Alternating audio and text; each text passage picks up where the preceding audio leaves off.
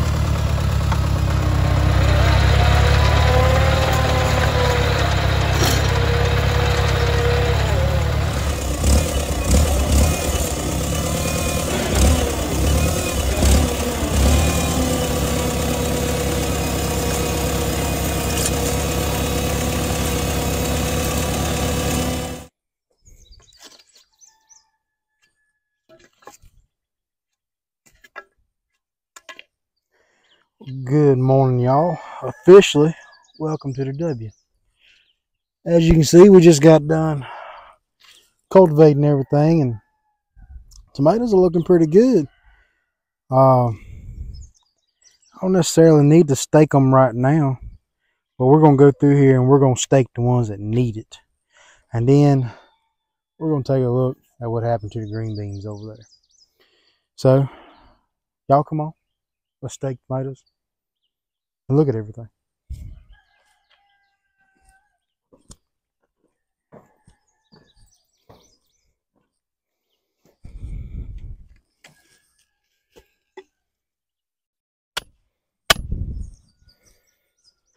These right here definitely need to be staked.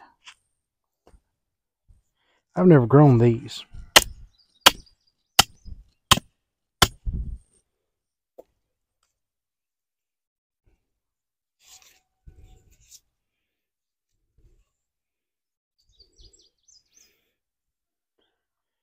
We'll tie it up right there.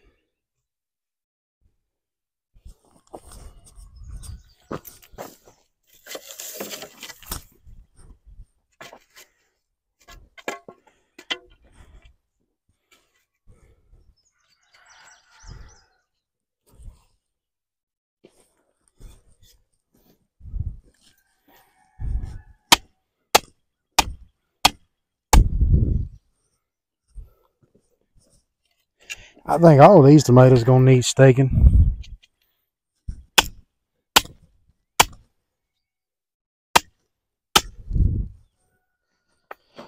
Now, y'all, I'm going to go through and I'm going to put stakes beside all these first. And then I'm going to come back and tie them up.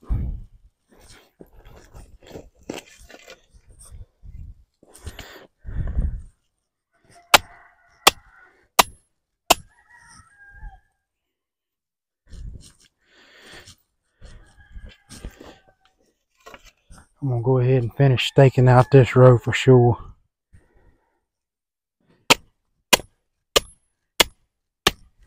I wish I could remember the name of these tomatoes real quick.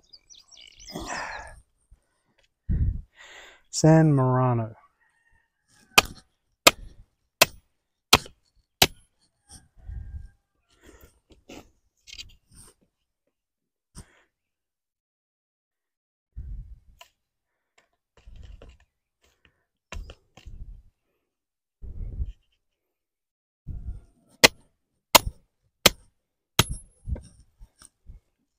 How many more stakes I need? 1, 2 for this row. And then we're going to come down that row and stake a few.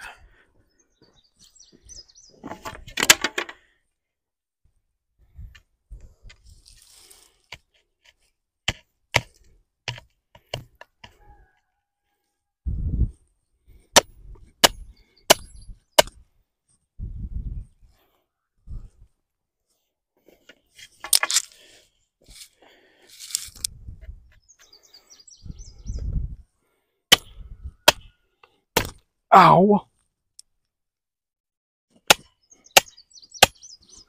Alright, let's tie some tomatoes.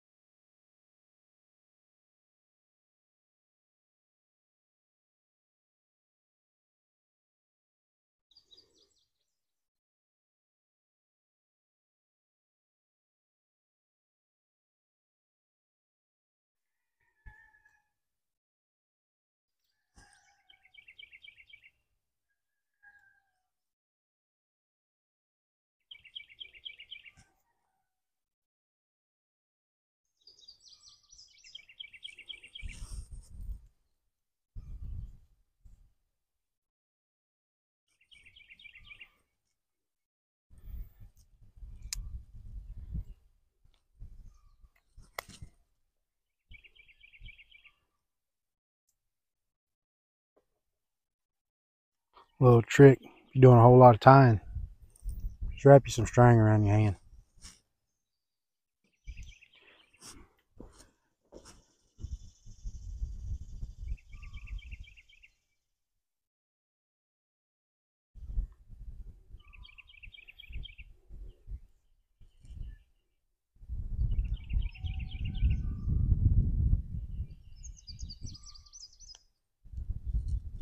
And y'all, the reason I'm doing it like this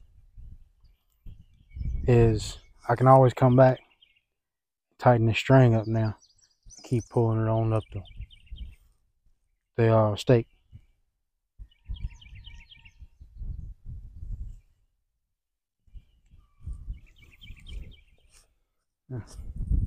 Now you're pretty much hands free and your string stays right there.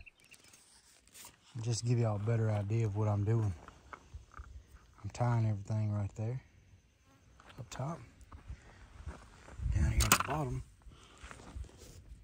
All I'm doing is making a little loop. You see it's not tight. It's not tight at all. It's loose, so it's not cutting off any nutrients. Same over here.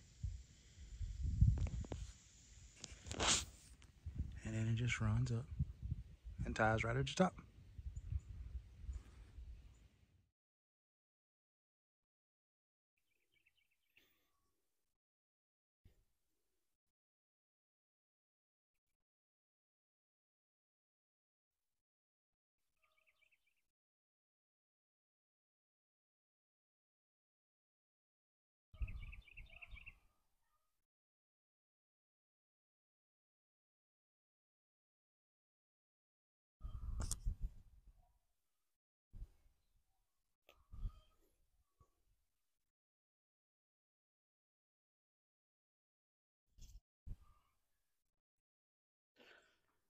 Well, as y'all can see, all the stakes is up for the tomatoes now. And not all tomatoes are staked up. Only the ones that need staking up has gotten staked up. The rest of them, they'll get staked up as needed. I also went ahead and I took some fertilizer from the red bucket right there and side dressed everything. Excuse me for y'all, it's hot. Then I took some gypsum and put around everything. I put a handful around each plant because I was watching old Andy from True Grit, and he said he dealt with blossom end rot for a long time, and I've dealt with it for a long time, and I never knew how to fix it until he mentioned gypsum. He put a handful around each plant. He said it works great. So that's what I've done. I've put a handful around each plant, and hopefully it's gonna work. I also put it around all my pepper plants. So now we wait. I will water everything in probably tomorrow. I just watered everything yesterday really good, and I'm trying not to get too much water, if that's such a thing, but the ground looks really good right now. That's why I don't want to give it any tonight. Now, as far as the green beans go, y'all, we planted 3 rows of green beans. And these rows right here are anywhere between 135 to 145 foot long. We planted 3 rows of that. We had 3 plants come up. I think I know why. About a week afterwards, I went out there and I saw all the rain that we done got, and it done started to worry me. And so I checked on the seed. The seed was mushy. It had absorbed all the water and rotted. So now we're gonna have to replant. But I'm waiting on a seed plate from eBay for my planter that we got, so I can plant green beans again. I've already went and planted pink-eyed purple hull peas, and y'all will see that video coming up soon. And Daisy, that's enough. Y'all see that coming up soon. And yeah, that's about it. So that's gonna be it for this one. It's hot. We're gonna get off here and go get some supper. So till next time, I appreciate you joining me. Please subscribe.